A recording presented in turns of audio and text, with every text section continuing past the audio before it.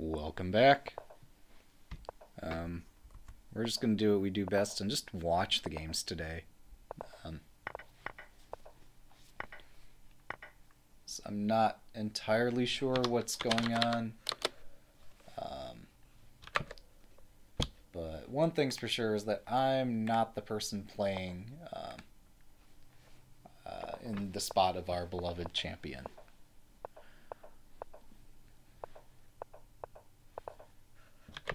Let's just verify everything looks okay. Yeah, that looks fine. Nice.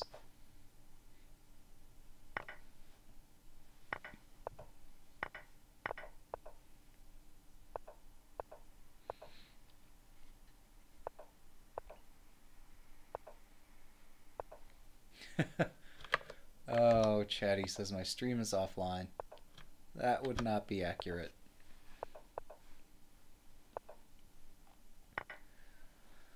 Okay, so you've got a Grandmaster playing against a FIDE Master, more commonly referred to as a Master. He seems to be hanging in there. Like, I'm not sure what. Certainly, Black has initiative because White's King is a little bit exposed, and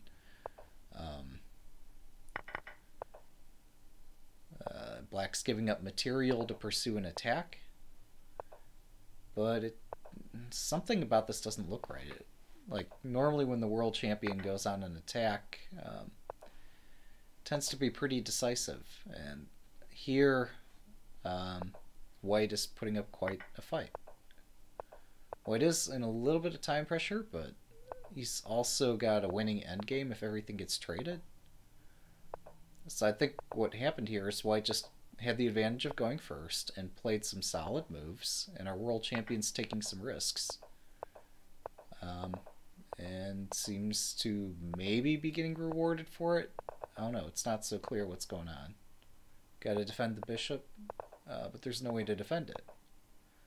So we have a perpetual check. No? Oh, there it is. All right. Oh dear. Well, our champion wins again. That was exciting. Holy moly. So you have a 2800 rated master playing on the site. Oh. Okay. Sure, I'll allow it. Yeah, that's what struck me, is I'm like, somebody's got to commentate this. And I know some of the Lee Chess folk are otherwise occupied in meetings and such, so hey, I'd be glad to give it a shot. Oh, now I understand what promotion means. Okay, well, that'll be interesting. Um, yeah, so I saw that at least at present, our world champion's busy playing. He doesn't want to commentate while he's playing.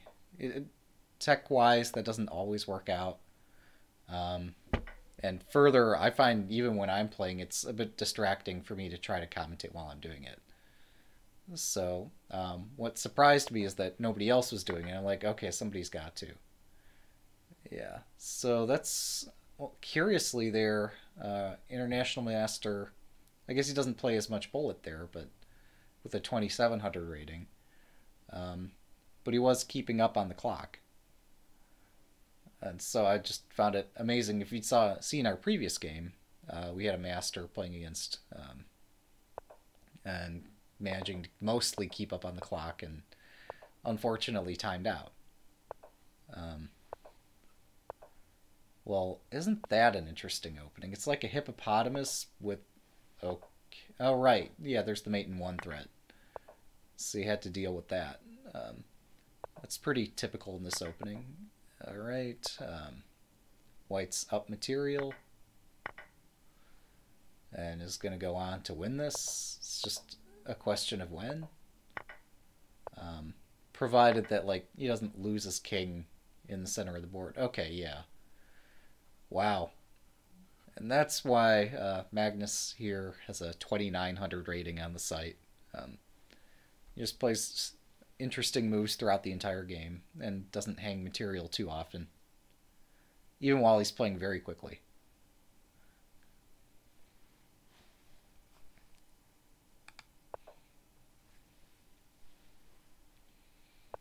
All right, we got our two titans. We got Andrew Tang, Grandmaster, um, fastest mouse on the site, versus the world champion.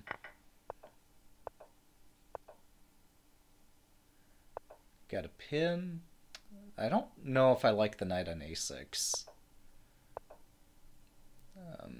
It's going to find its way into the game eventually.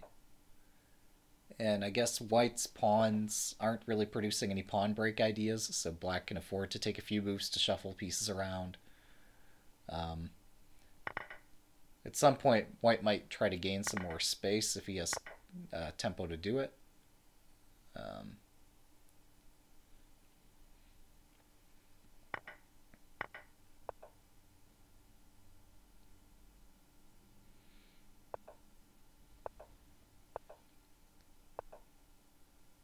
Oh, are we going to get an endgame?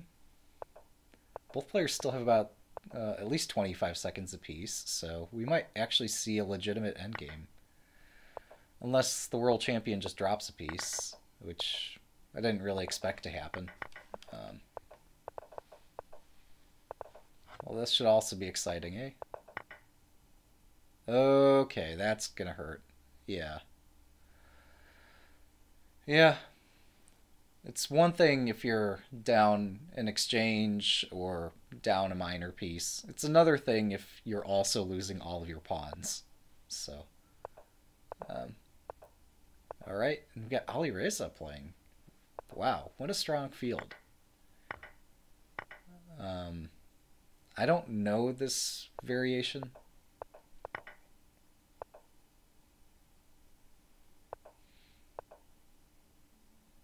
Oh, also, let me turn my speaker down a bit.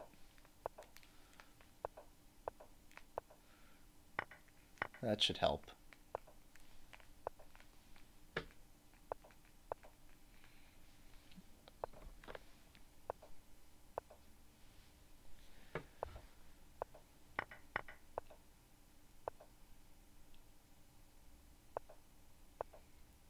Okay, we got a pawn break in the center.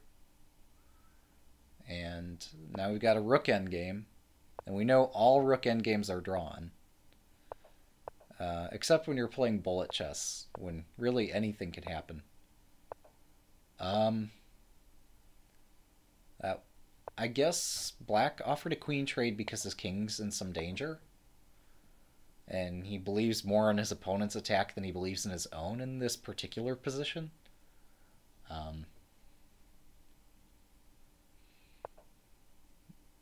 So the knight on d5 is excellently positioned. Keeps all the opponent's pieces away from the center of the board. Surely we're going to see white take en passant. Or not. I mean, this is exciting, but unless I've miscalculated something, like, okay, there's a lot I'm not seeing here. Yeah. I guess even that was sufficient to not get mated, and then black's just up a piece with initiative. Oh, and the mate threat on g1. And white's king can't escape the mating net either.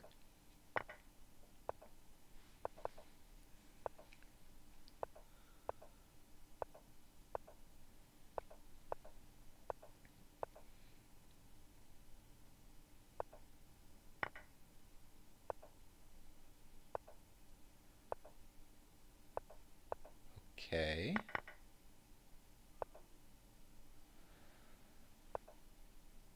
Both players have a relatively solid pawn formation. Bishop pair has been exchanged. If the knight and bishop get exchanged, then we'll have another rook endgame. And rook endgames, while they're notorious for being drawn in slow chess, also in bullet, they're notorious for a couple things. One, constructing a battery out of your two rooks on any rank on the board.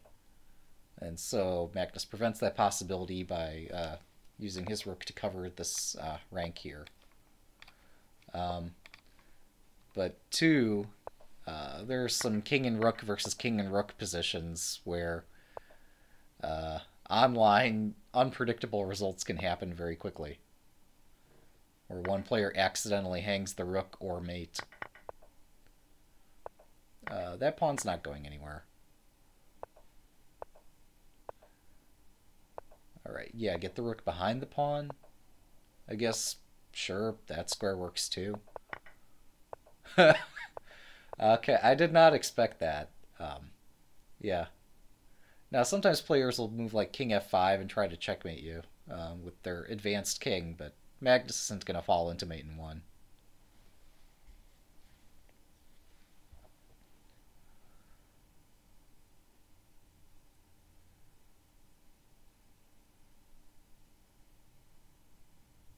All right.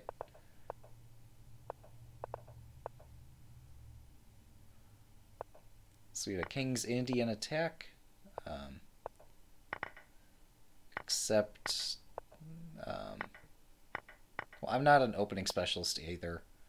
So when things transpose from one thing to another, or when I fail to see that the pawns move to e5, I'm going to mislabel things. Okay, no, queen takes d3 doesn't work because a queen takes e8. Yep, got to defend the knight and the e2 pawn, which is going to come under attack, and white's just going to castle. And oh, that way? Really? So black's going to activate all his pieces, and white's going to hope that he can survive the attack.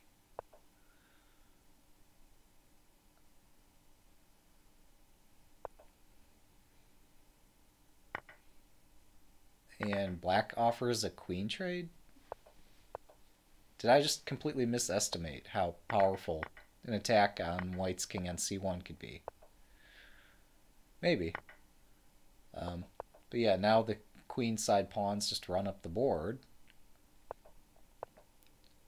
Unless black starts moving his pawns. But pawns are slow. It is important to use all your pieces. Yeah, so black's got h1 under control. Oh! White had intended to do knight c6 the whole time, but black preempted that with bishop g2. So retreat the bishop. Oh, you can't push h2, so you use this pawn to support the h2 push. Pawns are slow. No, it takes like 4 moves for black to get h2 in. And he just needs just one more tempo to do it. There we go. He finally got the pawn up, and yeah, that's the game.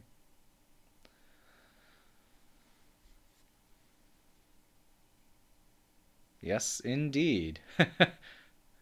Yep. And forgive me, I don't know how to pronounce that. I could say okay, ZH. I'm not sure. We have a 2600 rated opponent here. We're playing into it in exchange.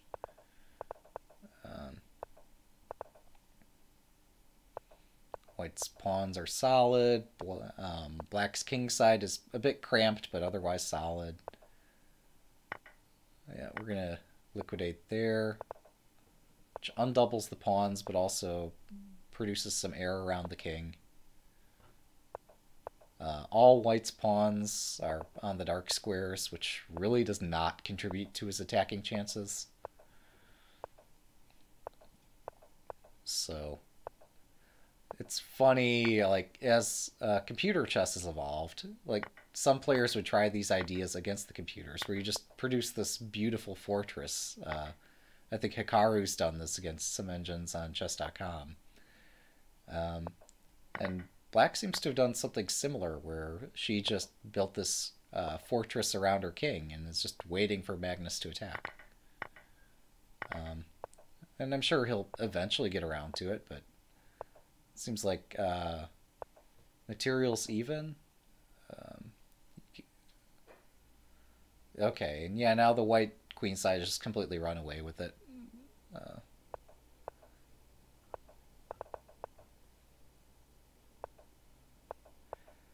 yeah, Leela could be cool. Um, I do like how Lichess produced this bot API, so anybody could hook up their own engine to the site and play against other engines.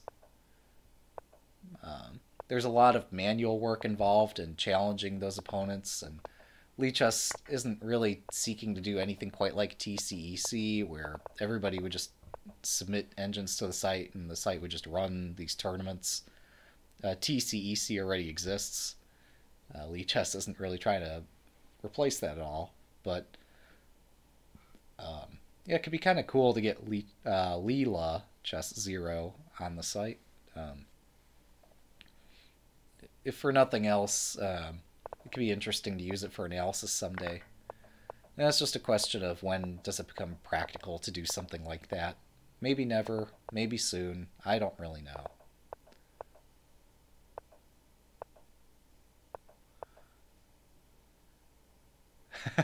It's funny. I've preempted the question, have I not? Uh, is it possible? Probably. Other sites have done something like that.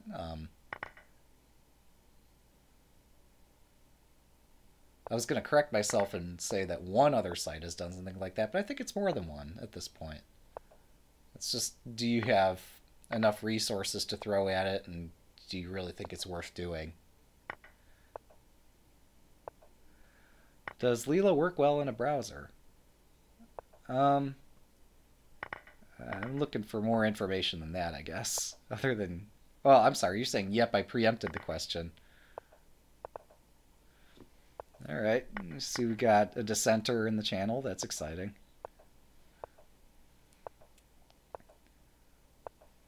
Huh. So looks like Magnus has got a tough position here. It's going to take him some time to defend this. Unless, like, everything just liquidates.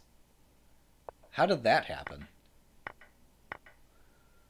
And now, yeah, okay, the draw's agreed.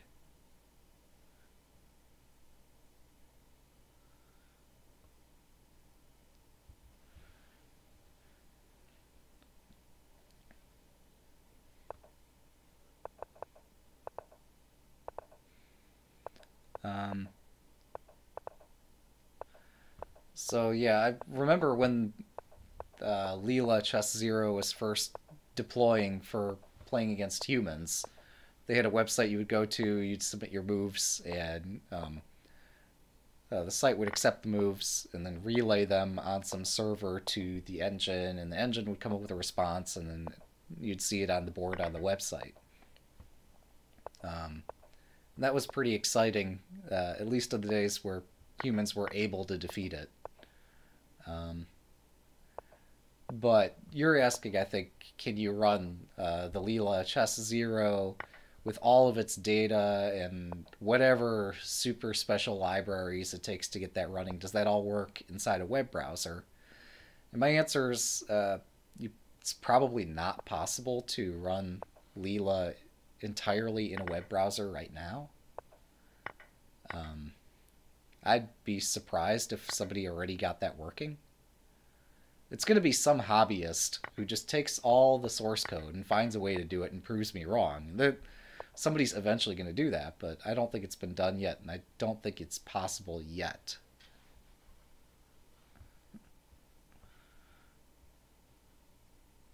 Um,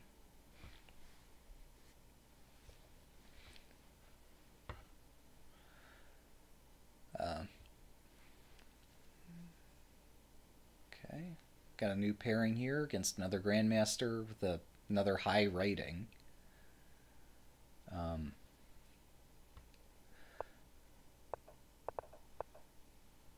okay, we got a Pearts. We got a Pearts with H3. My nemesis. Oh my goodness. Well, looks like White's played a solid opening and is moving quickly, making our world champion think. And the world champion, I don't know if he's got any special Pearts preparation or not, but I'm guessing if he does, he hasn't shown it here. So b5 drops. We liquidate into an endgame immediately. White's queen at h6 is offsides unless white keeps the rooks on, which he doesn't. So now we're going to see the queen retreat. And white's going to try to hold this because he's got a space deficit. Black voluntarily trades queens into this endgame. Not sure why, other than maybe... I don't know.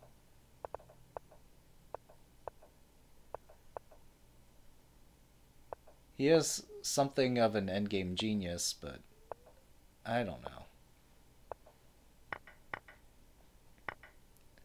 Well, that'll do it. I guess with the queens on the board, there's a greater chance of a perpetual. Where the queen can just keep checking the king and there's no way for the king to safely escape the checks.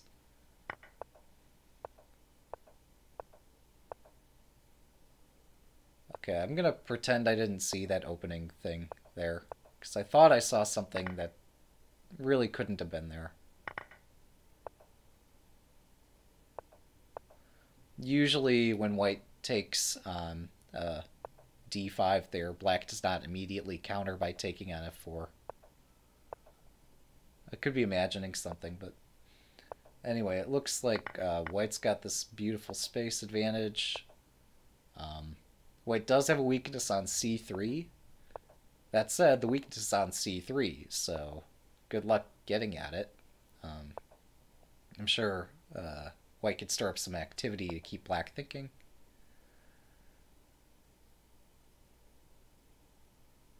Okay. I guess white considered something tactical that I didn't see. There's a fork threatening mate. Black defends the mate. And so you remember I said the weakness was on c3. Black's knight on h5 is not going to hit that.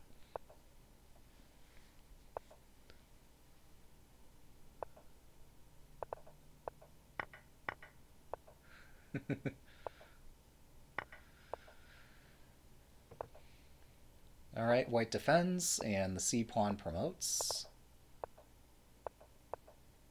There we go. Oh, I guess the queen h3 check is probably what black missed. Because otherwise black gets to promote as well, because g4 was covered by the knight. So queen h3 was necessary to stop the promotion. That was tricky. Granted, even if black promoted, white had a time advantage and ways to attack the black king, so probably black would not have been able to salvage that on the clock, but it's nice to resolve things on the board too.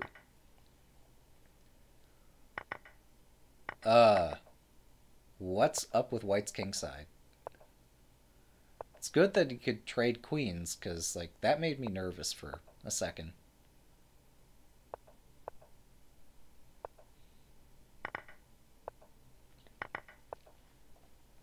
I wish I had my user style at the ready, the one that allows me to like put the screen into Zen mode. So I would see just, here's the board, here's the clocks.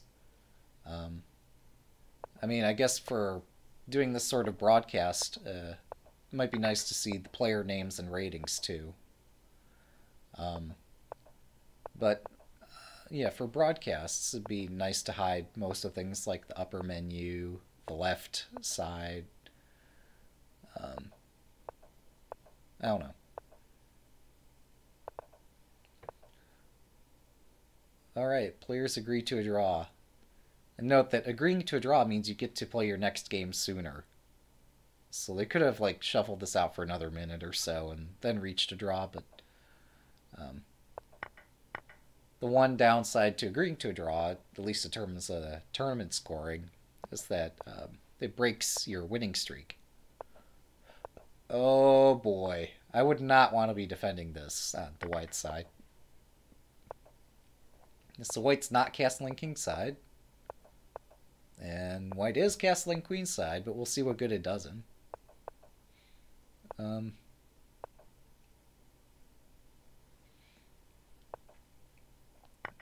I guess queen e3 must have not worked.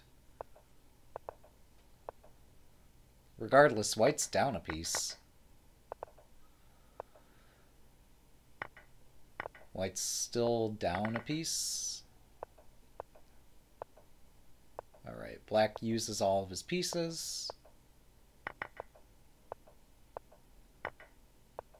And takes the open file. And takes all of white's kingside.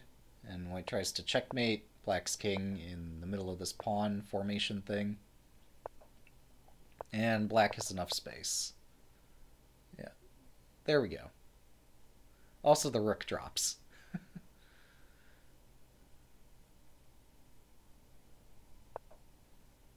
Oh yeah, you're right, that in terms of broadcasting the event, it'd be nice to have the standings in the left column.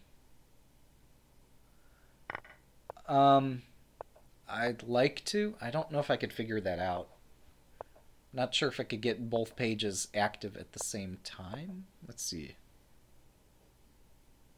Let me try. This is going to be tricky. Do I have another browser I could use? Just so I don't lose my mind trying to get this going? No? Okay. I guess we'll bring up another instance of the same browser. And hopefully that doesn't break anything. No, it looks okay so far. So then we'll find our way over to the tournaments. Titled event.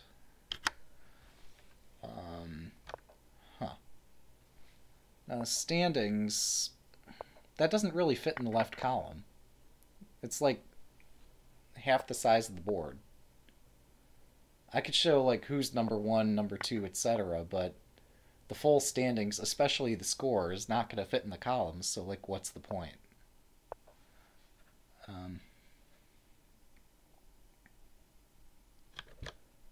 Oh, could I resize the additional window? There's a thought. What happens if I do that?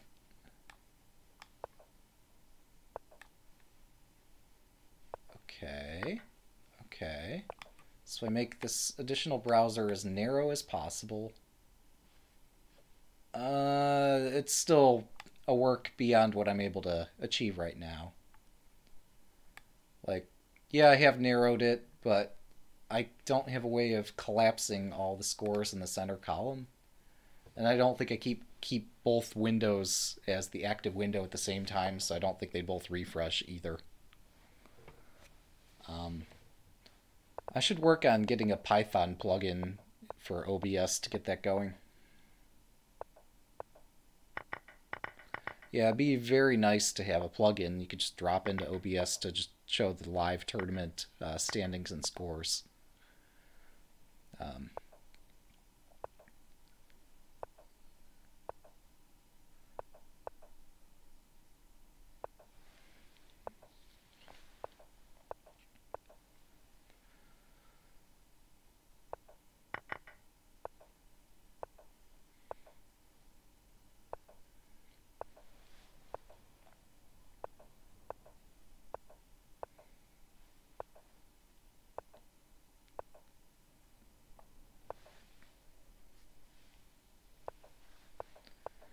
Alright, black's king made an adventure pretty far up the board.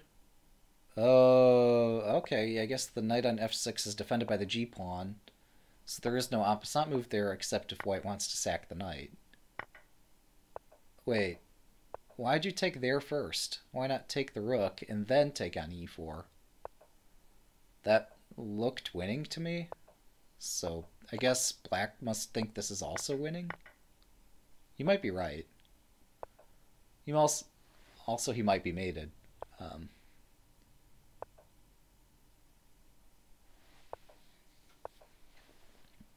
F5. No F5. Did I just miss something? I guess what I missed is that... Okay, no rook g4 either. I guess rook g4 tactically didn't work. For a minute there, it looked like you could do rook g4 and f5 to connect the rooks. But then pawn takes, forks the rooks, and there's no check. Huh.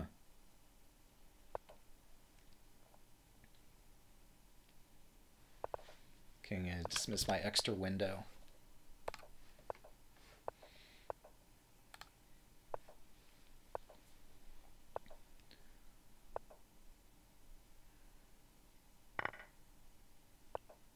E4. There we go. Bishop F2. Or not. I guess this is another way to play it.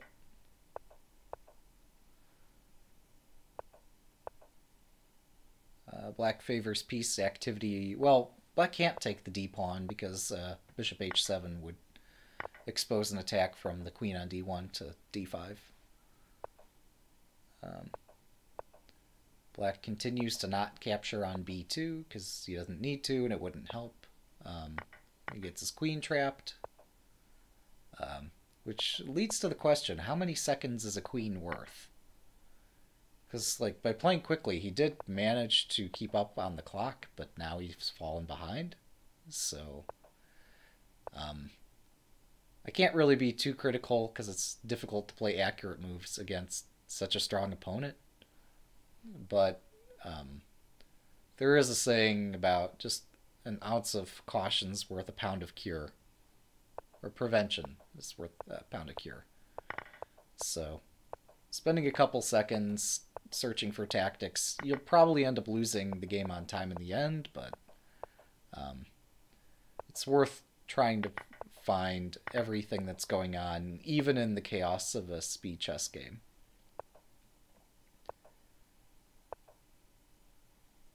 Alright, materials level, there's a hole on d4. And white's going to attempt to fill the hole. But there's also a hole on f3. And white is cramped and makes a bid for liberty, and black's... Oh, not going to push past. There he goes. There's the push past. And yeah, white is hosed. Materials level, but good luck saving this one.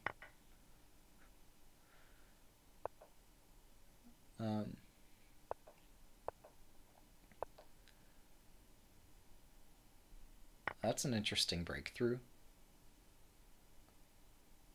Yeah, rook f2 and rook f1 don't work right now.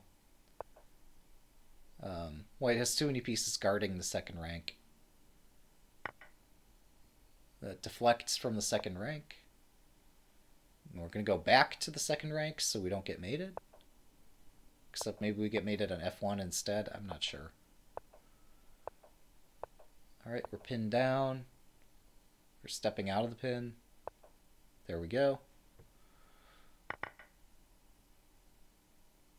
And I guess that's how you survive an attack from the world champion.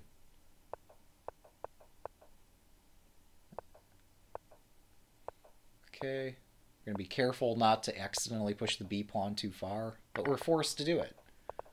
So now opposition matters, and becomes a race, and white survives the race.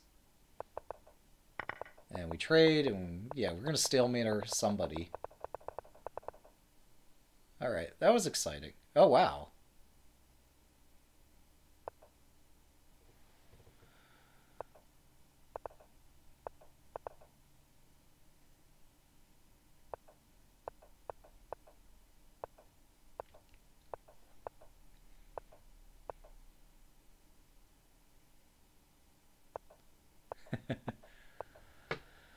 Alright, black seems... he's built this pawn formation that doesn't have any immediate weaknesses in it. Like h6 you could argue is a weakness, but it's really hard to exploit with the rook on h8. On the other hand, having the rook on h8 means you can't really castle. Wow. Tactics. Oh, I see. Because knight c3 was threatened and queen a2 was a follow-up, there was no way for white to capture on e4. White thought he had everything covered, resulting in the variation we just saw. Wow, that was sharp.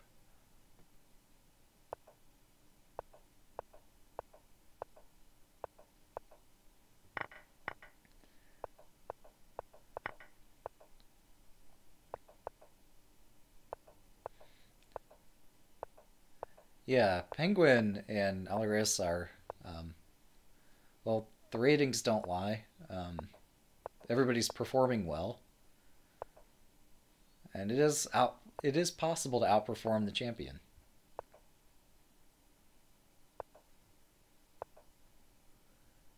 Okay, the bishop on e3 is trapped. So if black keeps the way black keeps the bishop pair is by retreating, and I expected like knight f5 and knight takes e3.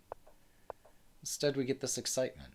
Um, so neither player has the bishop pair. Black does have a bishop. Most of black's pawns are in light squares, so they complement each other, and then black trades that off.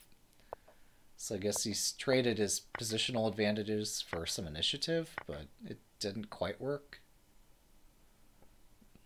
Queen takes d4 is a threat preventing queen takes h3.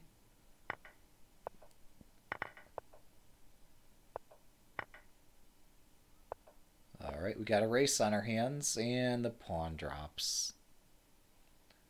Not sure I would have resigned there, but I guess that's why I'm not a grandmaster.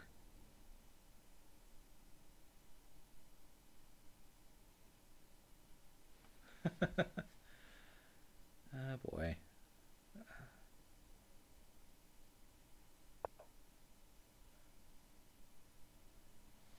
Yeah. Yeah, that looks like it came out as a link.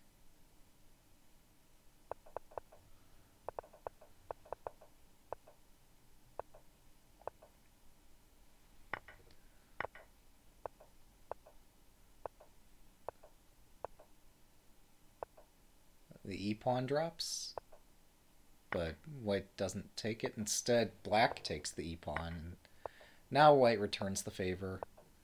Chooses to not play queen c7 because, like, probably there's a queen trap there eventually. Um, Black has the bishop pair. White has the better middle. Uh, like, yes, white's pawns are on the same color as the bishop, but here, once the bishop's outside the pawn chain, that doesn't matter so much.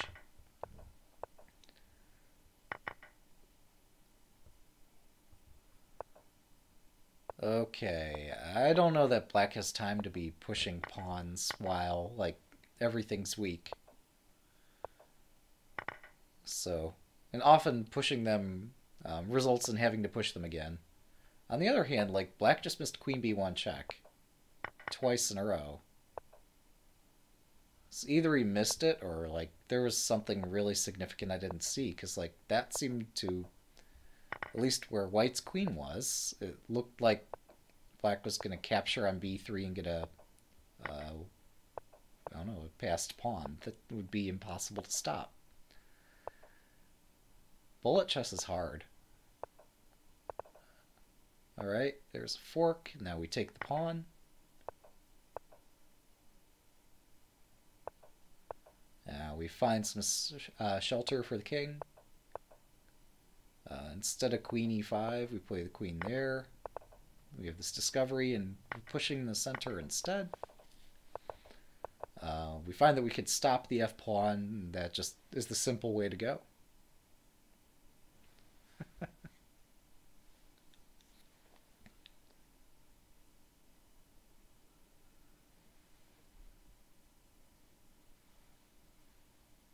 Otarissa at 80, Penguin at 76, Magnus at 75 with an hour to go.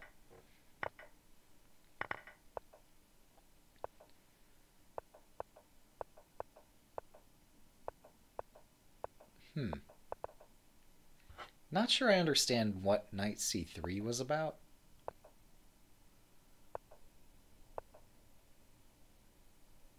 Like, everything else here makes some sense to me, but I guess it was to preempt what black's trying to do right now, but I think rook b8 and black gets to do it anyway.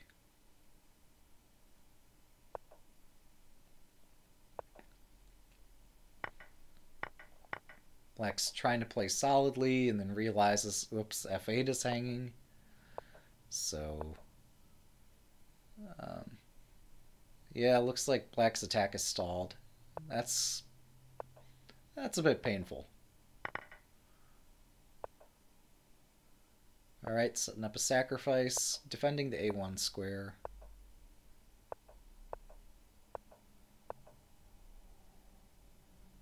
Black's knight on H5 is still out of the game.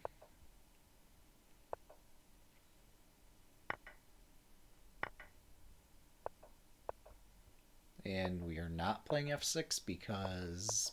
why? There it is. Okay, I'm confused.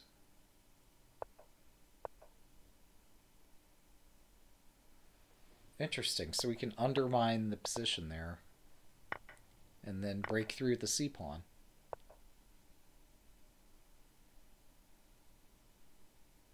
Wow, that was sharp. And there's a mate on g7 if black takes on c8 too many times.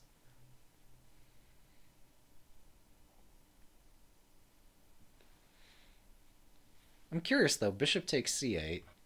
What does white do?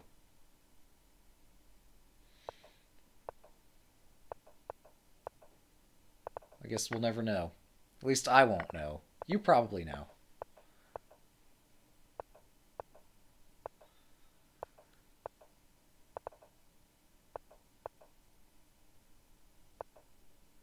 Well, that's what I was saying. Like, bishop takes c8, and if white takes on c8, black can take, and that's check.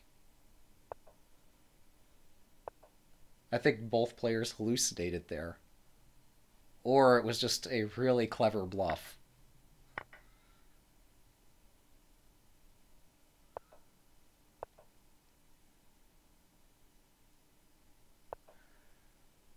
Well, somebody's gonna eventually put that, like, after the event. I guess I'll take another look at it. Probably not on stream because I won't be able to find the game in time, but bishop takes. Rook takes c8 isn't check. Black taking on c8 is check, and there's no mate on g7. So there's something I missed there. Might have been bishop takes c8, rook g7. I don't know. It was messy. Ah. All right.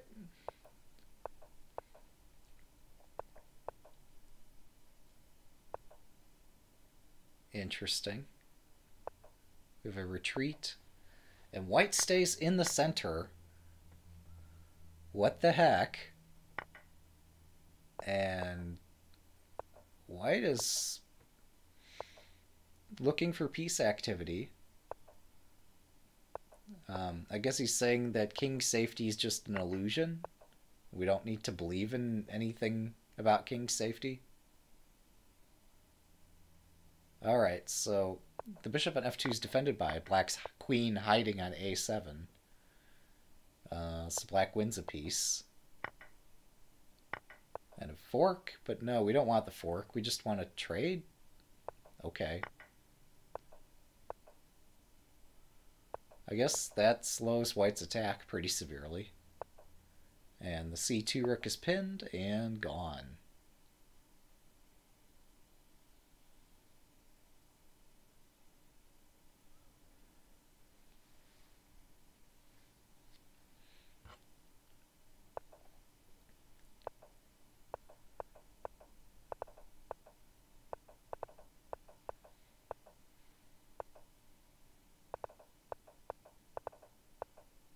Alright, we go after the bishop, which retreats.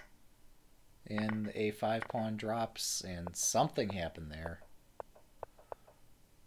Oh, I guess the pawn didn't drop. We just exchanged the a pawn for the f pawn.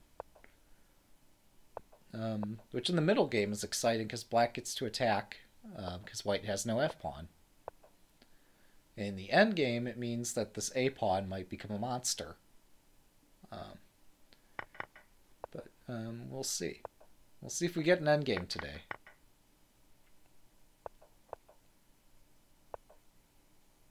We take... Okay, we don't take on h6. Now do we take? There we go. Only once it became the most important threat. And now we take the... Yeah. F6 is like super loose, and neither rook can move to the 6th rank. Neither rook can safely move to the 7th rank. But Magnus doesn't want a rook. He wants the rook and the mate. So, tough break. Nahil Sarin. Or Nahal Sarin. They're both very strong players, but somebody's got to win.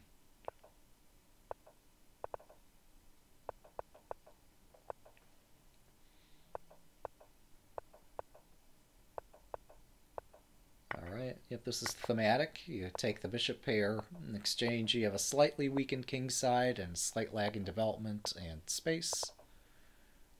And you try to remedy that, which is going to require some tactics.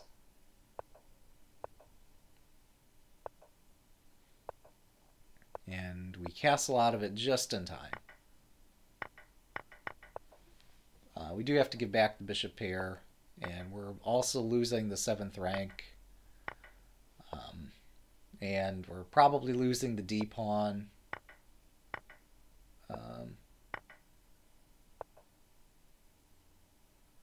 Okay, I guess white sacked in exchange to get this. Rook h1. We don't see rook h1 today. Alright. I guess rook h1, rook c8 wins the knight.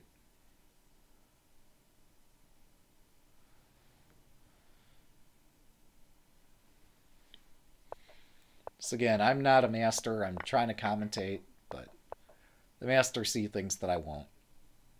And occasionally I might spot one thing they might miss.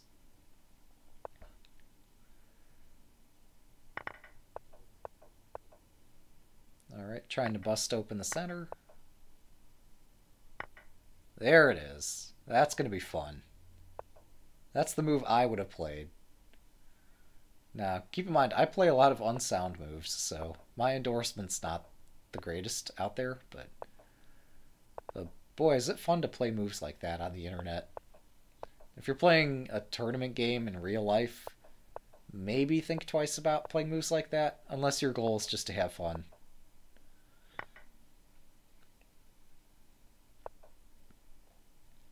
Do I think Lichess is a more advanced search feature for games, like on ChessBase?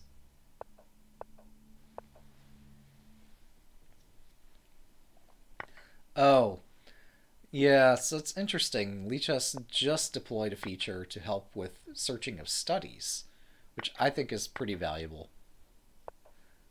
Um, so if people were to tag a whole bunch of studies with English opening or Queen's Gambit, or I don't know what all the tags are, but that seems like a very useful system to be able to tag studies and search them by tags, provided that the tags are well curated. And if there happens to be a problem with tag curation and people creating like all kinds of tags that aren't useful, oh, that hurts. Yeah, I didn't really feel like commentating that game because it was self-evident what was going on. Um, so if misuse of tags becomes kind of an issue, one way to resolve that would be by groups of people coming up with their own sets of tags that they are in charge of naming. Um, so, like, by attaching people's names to tags, maybe it bears more credibility. Or by attaching a name of a group to a tag, they can regulate the use of that tag. But I think in general, people agree on what opening names are and such. Oh, it's already a mess. Okay. Like I said, I didn't know. How did I get a Project Euler badge? By doing Project Euler. Um, by solving something over 100 of their puzzles. Anybody can go to the site. It's a good way to practice either coding challenges or a fun way to learn a new programming language. Yep, there we go. White wins an exchange, and the pawns break away, and white develops the bishop. Yep, it's hard to calculate everything and not lose time. The whole point of Project Euler is that people who aren't educated enough in it can become educated. You don't have to go to a university to learn things. Oh, how's it embedded in my Lichess profile? It's an image. I think it's hosted. I forget where it's hosted. Maybe Imager? I don't recall. But you can embed images in your profile.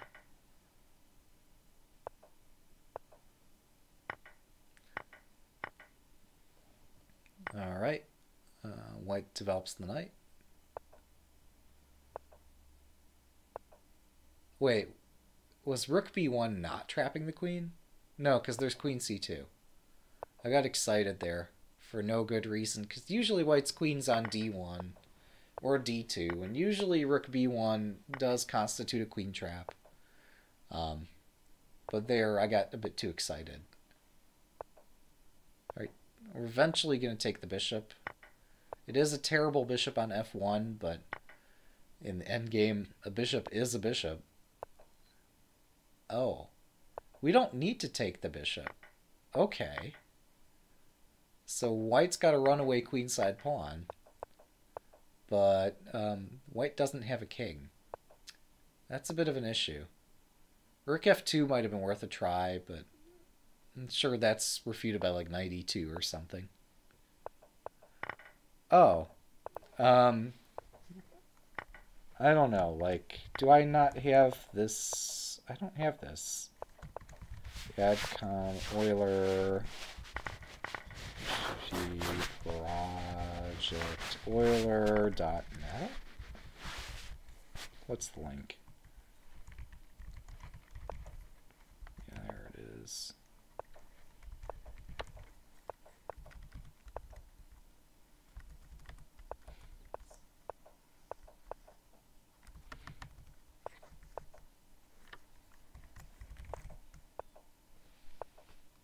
Wow, I guess my bot's a bit slow on the uptake, or my bot might be down. But it's not, it was up earlier. I seldom do competitive programming. I have a job. So, like, that's all the competition I need. I have recreationally done it.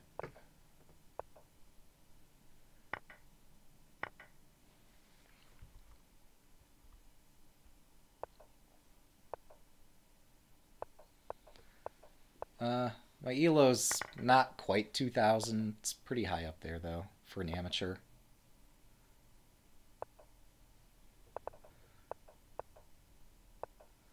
I think for like the last decade or so, I've been at 1970 in the US system.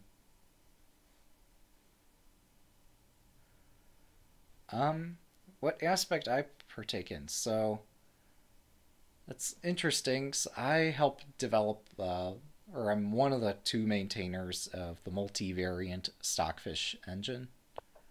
Um, so I took Stockfish and gave it rules for variants, along with other collaborators like Fabian Victor. Um,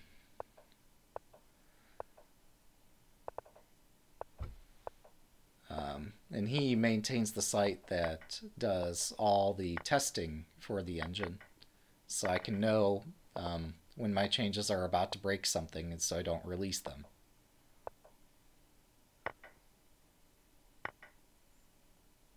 So, but you're asking what contributions I've made to Lichess. I've contributed to variant code to help, like, with the draw detection rules, as well as for standard chess. All right, black forces a queen trade. Even though maybe he could have won in the middle game, I guess he's going for an endgame. He does enjoy his end games. But losing the A pawn's got to hurt a bit. Okay. So as soon as black gets a tempo to march that pawn down, are we not seeing A7 here? Just, I guess we're going to spend this tempo first. But A7's on the docket. It's eventually going to land. Oh, I missed that. That hurts. I have contributed to the draw detection in Scala, as well as helped with draw detection for variants in Scala. You could actually search in GitHub under the codebase LILA Lila, and you can just look at the history and see what I've contributed. It's compared to what other developers on the site do, it's pretty minimal. But also when I make changes, they tend to be controversial, so that's kind of exciting. I'm like, hey, this would be great for chess players. And I have strong opinions about what I think would help players. Some things I didn't develop, but I do think are useful, or I do think are novel to Lichess as well as useful. One is the Insights feature.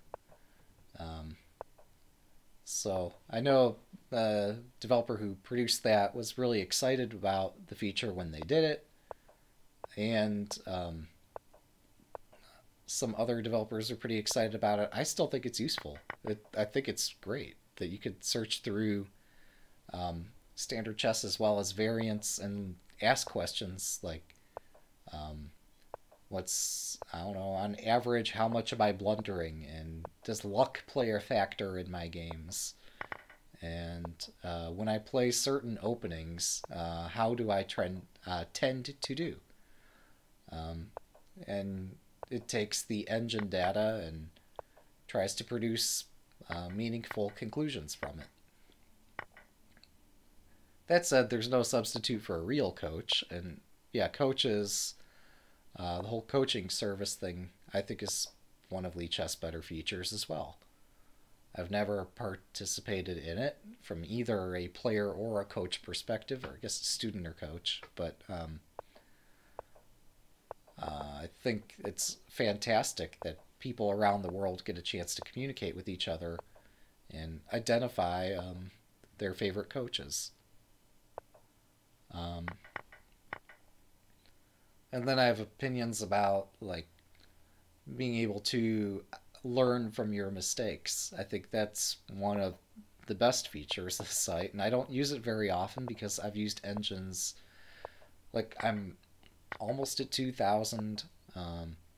If I were to make 2,200 in my nation's rating system, I'd be called a master in that system.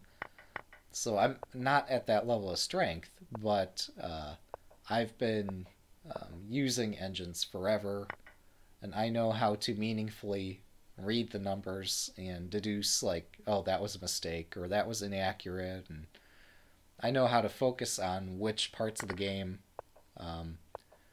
were trending points, like either because I missed something or because I thought I was better, because I thought I misevaluated and I strongly disagreed with the engine in various positions. I was able to identify which parts of the game do I most disagree with the engine in. A lot of players haven't spent thousands of hours with engines, and so having this feature, learn from your mistakes, which pinpoints, here, this is where the engine disagrees with you. You and the engine go into a room and figure out whether or not you can come to an agreement. That sort of thing, I think that's useful. So like after you run an analysis on your game, there's a button that says learn from your mistakes. And I think that's something we could all stand to learn a lot from.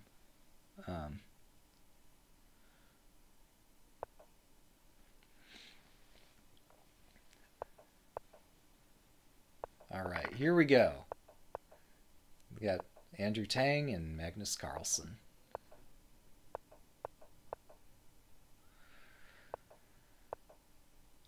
Um, so yeah, your question was what have I contributed to, and my answer was that in terms of code and Lichess, uh, stuff I've touched has mostly been the controversial stuff.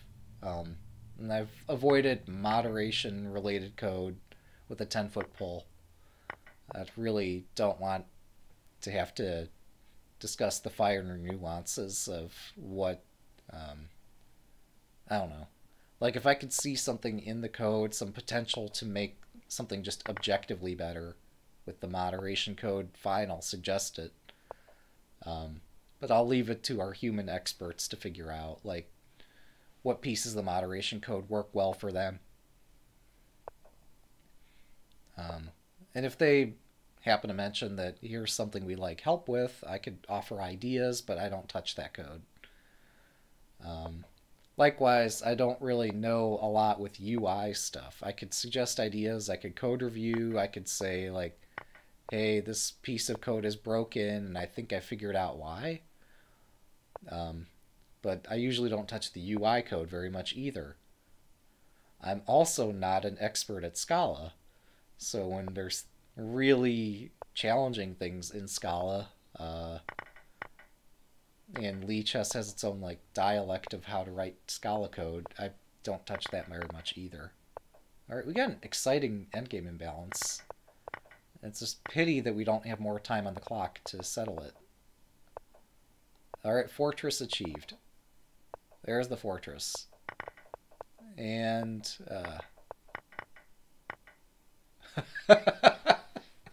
okay, well that's one way it could end. Um, I guess both players were amicable with that result. Magnus, because even though he's in the tournament lead position, well, I guess that's the reason. Is because he's leading the tournament. He doesn't need more than a draw there, even though he had a queen.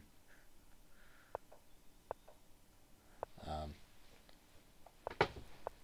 there is some code relating to move compression, where I thought, hey, this would be an opportunity both for me to learn Scala and learn the Lichess dialect of Scala and learn some testing framework stuff. And so I did have a hand in that, found a couple ways to optimize the Java code for move compression, um, which I think is tested with the Scala harness. Or maybe there was some mix of Java and Scala code, and I found a way. Oh, I was asked to code review it, and I found by reordering some of the Java code, there was a measurable, albeit really small, savings that could be achieved. Um,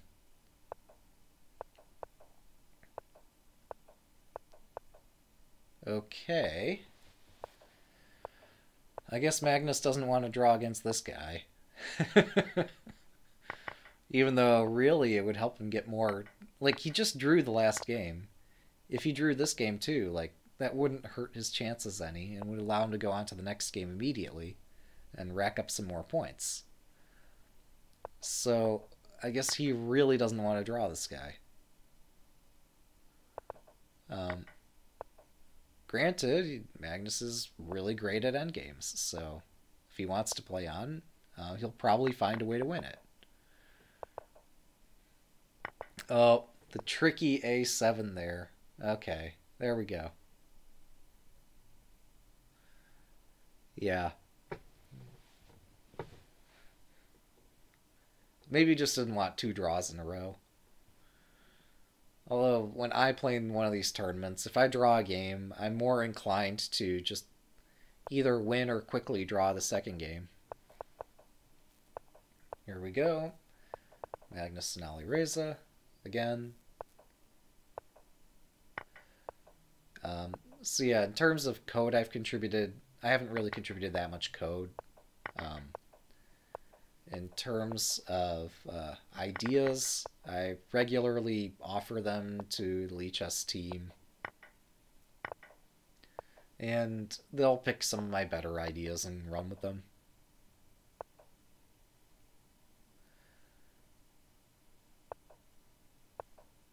And I do try to filter my own input because, like, um, If they take one of my ideas and run with it, and okay, that's not a fork, but oh, that's just mating. That's pretty cool. Well, um, but yeah, I try to filter my own input I give to the team because, like, if they commit to something that I suggested and it doesn't work out, who wouldn't feel guilty about something like that? Um,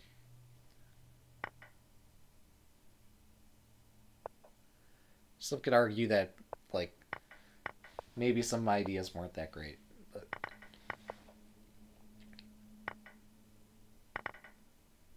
okay, we liquidate everything and then try to win an endgame. Knight e5 is kind of fun. Alright, so black's now tied down. I'm not sure if knight f6 helped. Like, the further back the knight is, the less of a threat it poses to white. E3 is the only weakness here, and it's defended.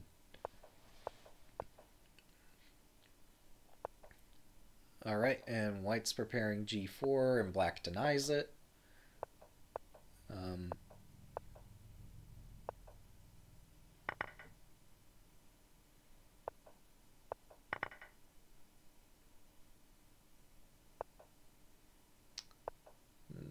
not sure I would have played rook c2. Thankfully, we did find this fork that took the d pawn. Without that, I'm not sure how this would have played out. Probably Magnus would have just won on time. But now he can win on the position too.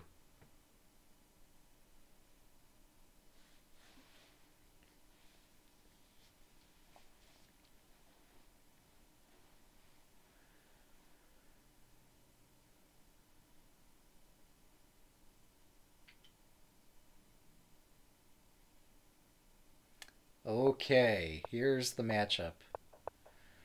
This time with Ali Reza in second place in the tournament.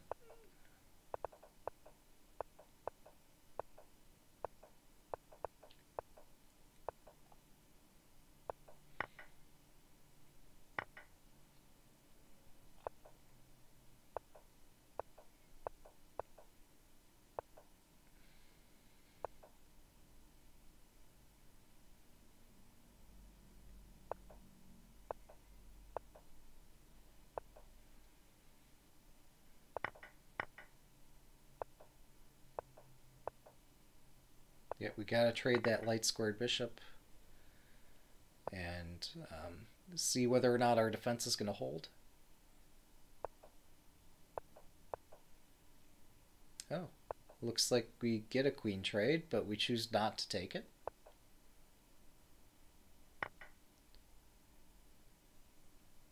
Queen trade's still on the table. Both players offering it, neither one taking it because it gives up a tempo. And the tempo does mean a lot here. Alright, white finally decides that he's going to give black the knight to g6 with tempo. That, like, saving his king happens to be worth giving away the tempo. Alright, we're preparing to run the king. Yeah, I think black just missed something there. He is on time pressure.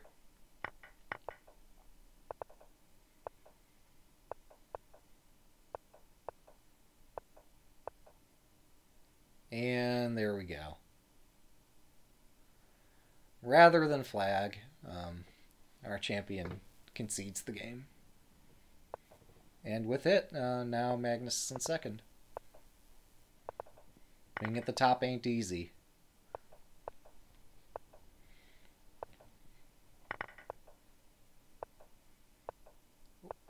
Okay. I guess, yeah, bishop c4 prevents castling. Yeah, it looks like black is toast.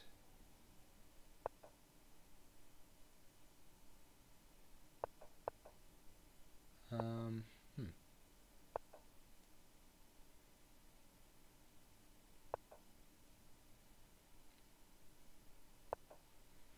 guess this wasn't so easy as I had imagined, but Black's still in pressure. Um, he seems to have escaped whatever opening fate was awaiting him. And now he's going to start developing. White tries to break open the center. And we skewer. And we take the exchange. And we try to not get mated. There we go. There's our fortress.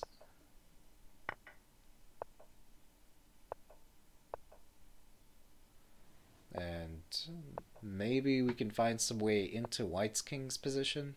I'm not sure.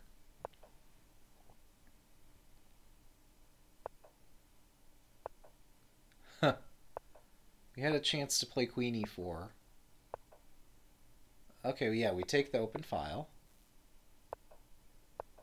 White keeps making pseudo threats and real threats, and oh, there's the threat. And White's up a rook. Speed chess is difficult.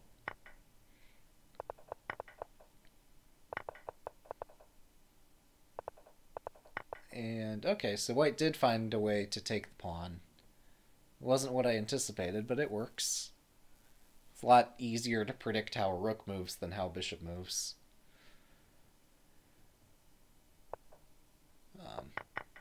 In terms of like rook to b3 and then rook takes b7, you could take, even if White had played b8, you just move the rook one more square to take the promoted pawn. Oh boy. So I've been playing this kind of formation over the board recently, and just completely forgetting to advance on the queen side. Okay, we sack an exchange.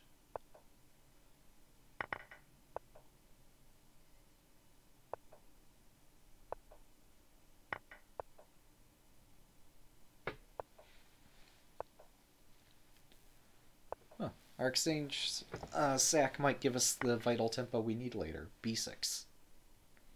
b6 is the move. I guess this fork might be okay, but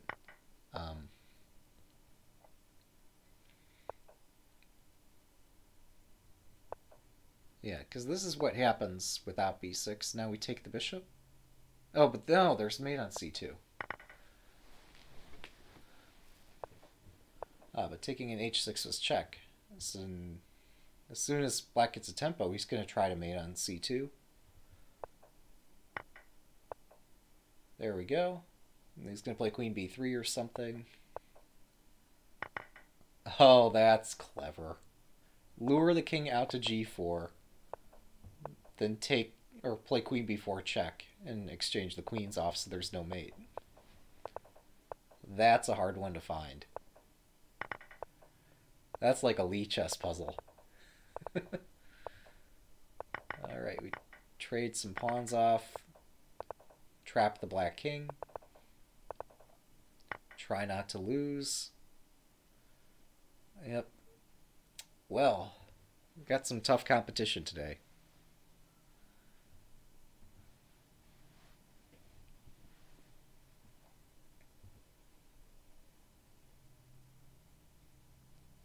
With 27 minutes left, who's the next pairing going to be? Another 3,000.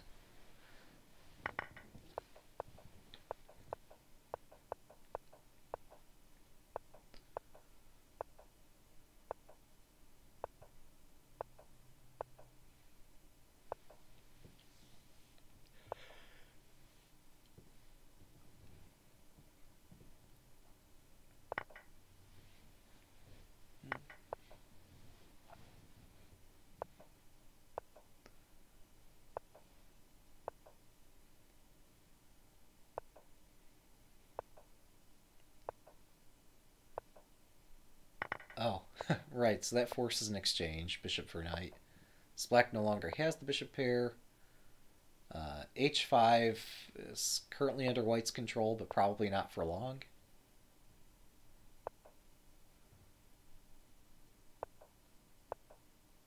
Okay, white keeps building up for an f5 push, which apparently isn't viable. So white's going to try to break on the h-file instead. And then c5 gets thrown in and complicates everything. So does black take on g4? He does, but that only begins the series of questions here. Okay, so we sack, and then we play like rook f3. Yeah. And white's king escapes. Just barely, but that's all you need.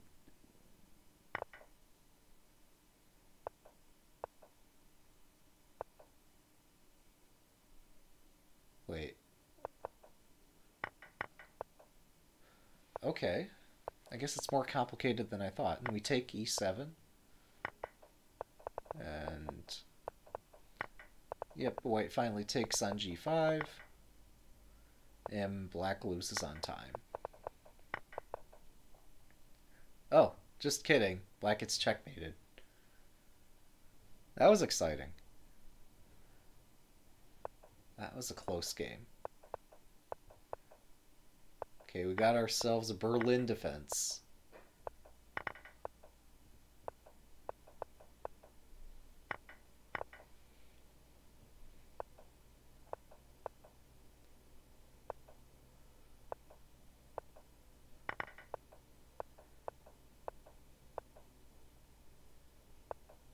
Yeah.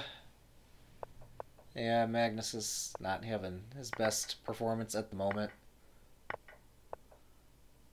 We can see Ali Reza's rating has spiked to 3127, so he's having a pretty good event, in addition to being in first.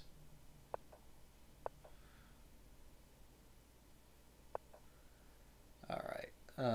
White's queenside pawns do limit the scope of his bishop, so White's going to hope that he's going to get a sack later that somehow he can promote on the king's side.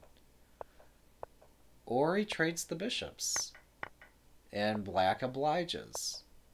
And now we have an interesting endgame. This one's not necessarily drawn. That other one looked pretty drawish, but now the knight on f8 can't move until black covers the e7 square and black gets zugzwanged. That hurts. Know your endgames, folks. Even in bullet chess, they matter.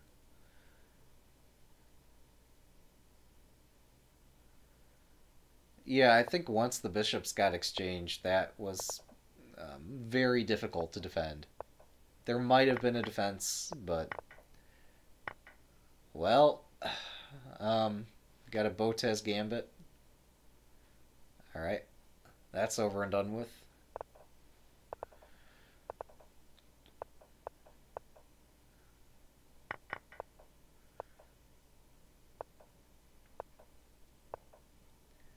So yeah, to win these events, you have to have a consistent performance as well as a good one.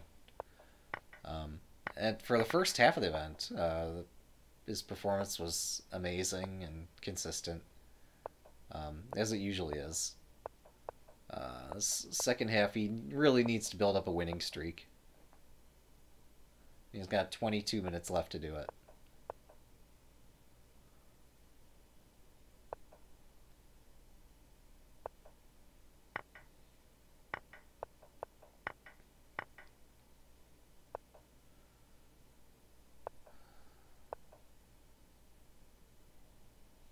Alright, he's trading into a winning endgame.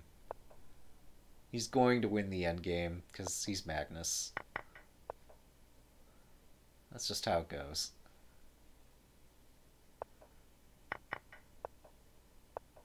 Huh. I would have expected rook e2. I guess he's... Yeah, I guess this is just much more convincing.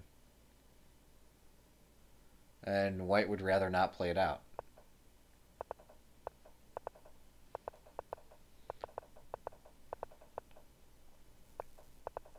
I guess at that end position, white's forced to exchange bishops. or lose material. So it just wasn't worth continuing. Black exchanges on the A file. What the heck? Um, so I don't know what's going on. Like at that pawn in H6, I think the yes, there's a weakness on F6, but I think Black can deal with the weakness without losing too much time. Yeah, I was fully of the opinion that Black could hold this, and that opening the A file only favors Black. That's pretty nuts. But you know, you get some exciting positions when you have open lines. So I guess what we're looking for is an exciting position. We do need some wins, or rather, White needs a win. I'm not sure. I think Black could have been content with a draw. Oh, there's a mate threat on the back rank. Um, that's sharp. There's still a mate threat, but that might be it.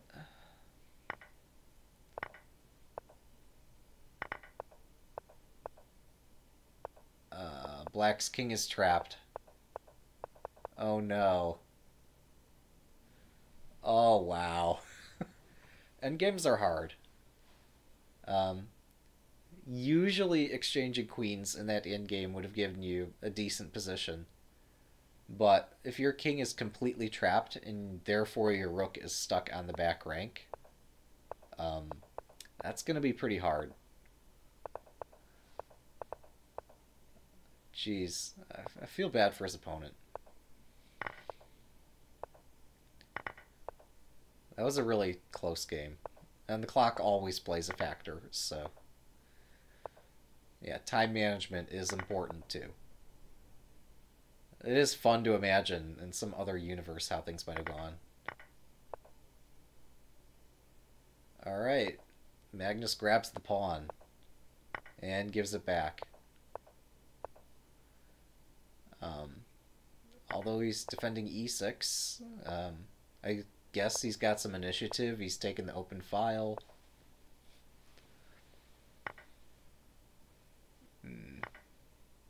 Uh-oh. Alright, g6 is loose.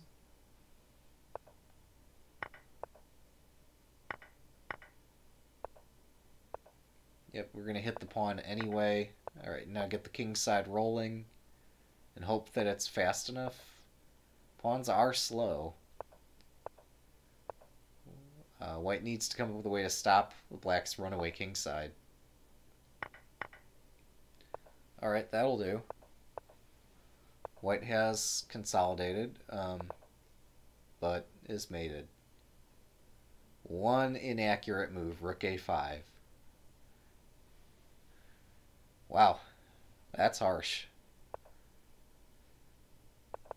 You gotta know your end games. It's not enough to think you know them. It's not enough to say, hey, I had this tournament game, and oh, if I had just seen the one move and I knew about this move. No. You need to actually be in a position to play accurate moves in endgames. That's what knowing it means, is you can actually demonstrate it. Um, if you can't demonstrate it, do you really know it? That's I don't mean to be too critical. Like in bullet chess, anything can happen, but many half points and full points are decided in the end game, even at this level. So yeah, if a grandmaster can give away half a point, maybe you want to take it.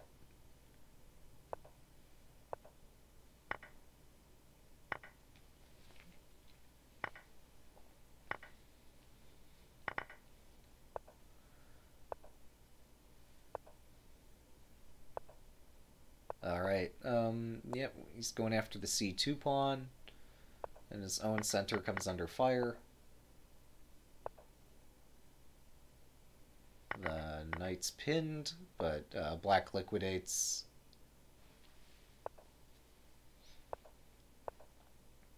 Yep, we reduce the scope of the bishop. It's now biting on granite and whatever. So white sacks the bishop. Um, and black says no perpetual check for you.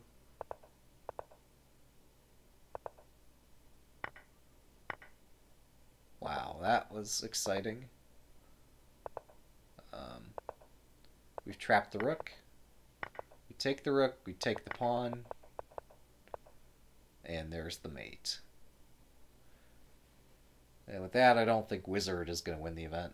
Um, yeah, so Magnus has got some wins in a row, and we see he's gotten his first place ranking back. Um, Not sure what happened with the other contenders, but yeah, Magnus is in the lead. And being on a winning streak and in the lead is pretty good. It might help that having lost a few games, his pairings are a bit different than they were some moments ago. That might help a bit. All right, Black Castle's, I guess, out of it. I was going to make a joke about castling right into the middle of an attack, but this seems mostly safe for his king. I guess there was never a knight takes f7 trick, so yeah, we take that for sure. And the reason we take that is because the bishop's going to dominate a knight. It might be difficult, but if you're going to prove a win, you'd prefer to have this bishop on an open board against a knight. Black needs to take the f-pawn immediately. Yep, black needs to take the f-pawn. There we go. We're going after the f-pawn. And it's too late. Alright. That wasn't easy to hold, but knowing your endgames does help. Now, I guess you could say in his defense that, like, what is he supposed to do? He played the best he could in position.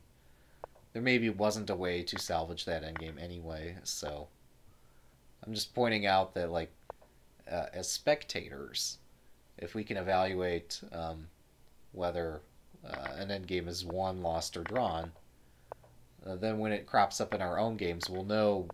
And if those games aren't a bullet game, we'll have time to figure out, is this the endgame I want to go into or not? From both sides of that position. Like, if you see, ooh, I could have a bishop against a knight, and it's not a forced win, but I have really good potential to win this. Maybe you liquidate into it, or search it a bit deeper and see if that's what you really want to do. If you're on the defensive side and you see, hey, I could get into this endgame, or I could play some unclear move. Ooh, the hammer. Oh, the hammer drops. That hurts. Meanwhile, I'm talking about endgames, and yeah, our world champion is both fast and accurate. The knight can't move because queen takes g7, and if something else takes on d7, the knight on f6 drops. All right, we got Sergey. I'm not saying that right. Anyway, you can see his name.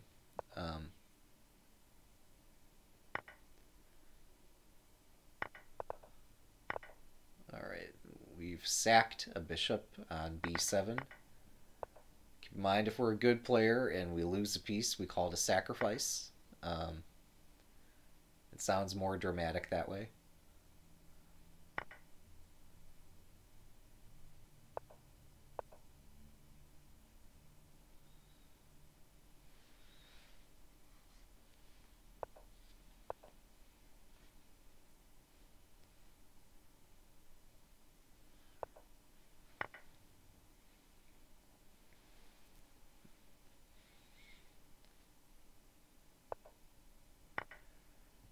Oh boy, is this unclear.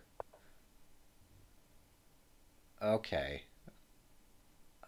I'm not sure. Alright, so it looks like white's going to promote on the a8 square. Meanwhile, black is trying to checkmate white. It's kind of bold. If we take on g3, black has a discovered check. So white sacks the queen. He might, yeah, there's the promotion. Um, and black had the option of bishop takes h2, but then king g2 is a fork. Instead, we get this rook endgame. And black wins on time.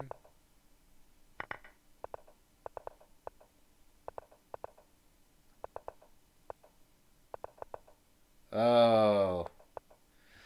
Yep. There's the black time win. Yep. That's how it goes. That hurts. Under US rules, there would be all sorts of fun rules about should that be considered a win or not.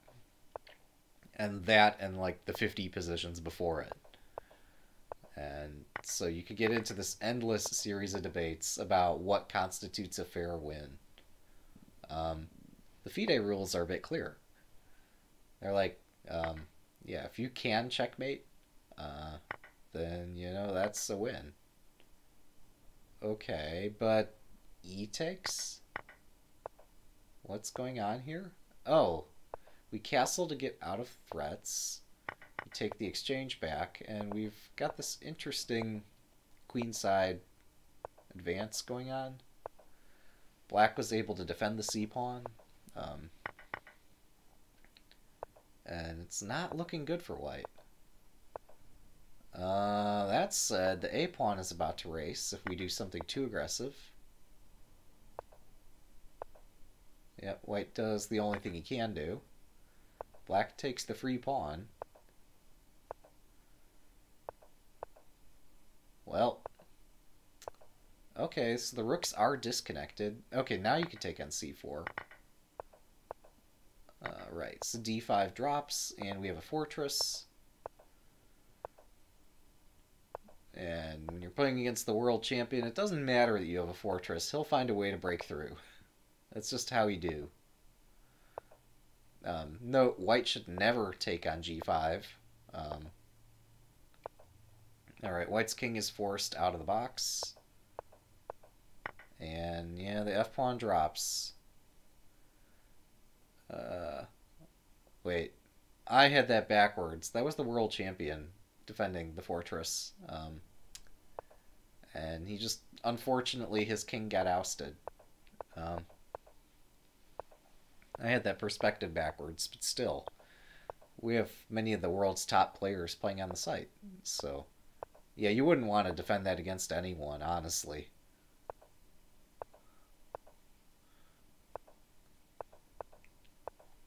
Alright, e4 is loose. Not very loose, but like that's going to be the next target.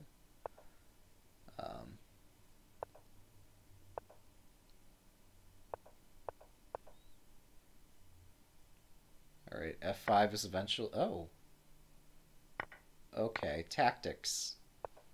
Tactics everywhere. So the A file gets opened, the E4 square is still loose. It's just kind of a running gag here.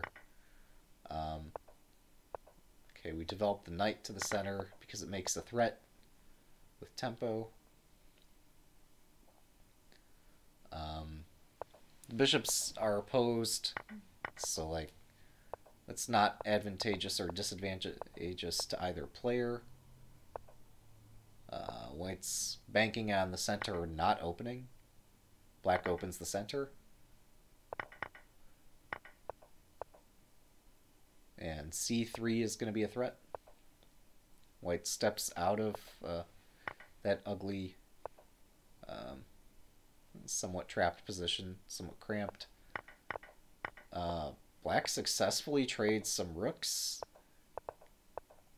and builds up a huge initiative.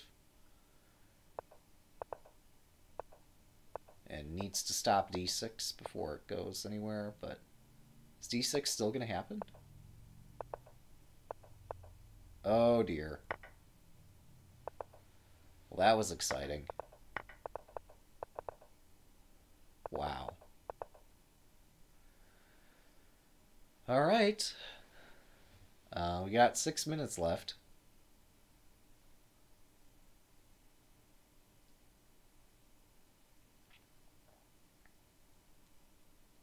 Got 6 minutes left to catch up.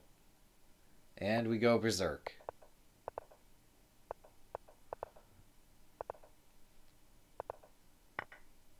Got our trusty King's Indian attack going. And we sack a pawn.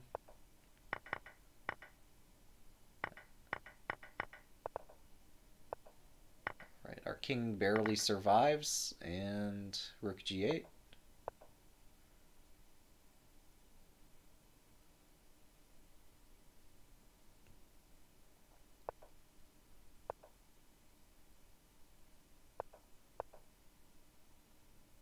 Oh, that was brutal. Like, I think rook e8 might have decided it. This is still very scary, but not as clear. Okay, we are out. We're down a knight. Oh, we're not out. Never mind.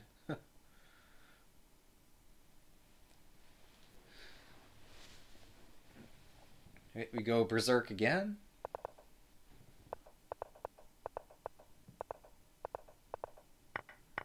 We sacrifice a knight. We sacrifice an exchange. And some pawns. Okay, black starts to develop.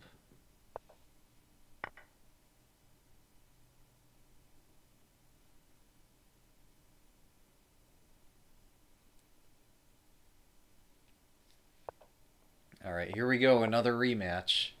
No going berserk this time. There's no time for it. So if we win this and the games after it, we might have a chance. If we can break our opponent's winning streak, and ourselves build up a really nice winning streak in the next few minutes, we might have something. Yeah. It's gonna be rough. And of course, Ali Reza is going to, put up a fight in all the other games too. So we need a win.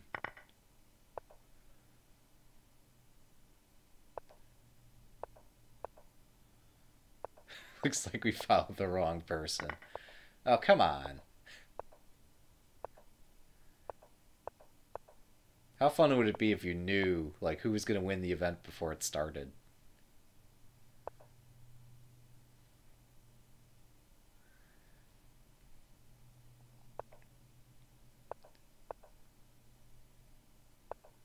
Alright, we've got to go win this somehow. We got 3 minutes left. So we need to win 4 games in 2 minutes. And we also need to win this one. It could happen. We just have to have faith. Yeah, we can win the... Oh, never mind. Oh, nice. Alright, we're still competing for second. So as soon as we get a pairing, any day now, assuming we're in the pairing pool, yeah, that was rough. What happened this game?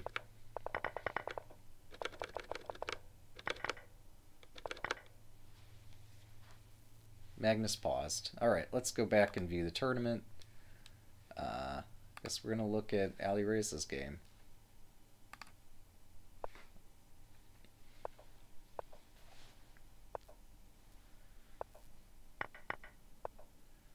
He didn't quit. He paused. Quitting would mean you don't get the prizes. I don't know if we have that option.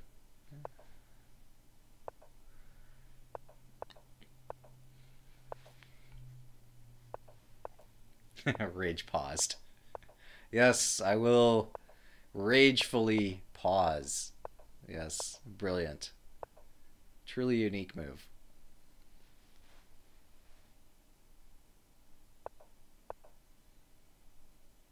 Alright, looks like Ali Reza's got this one too.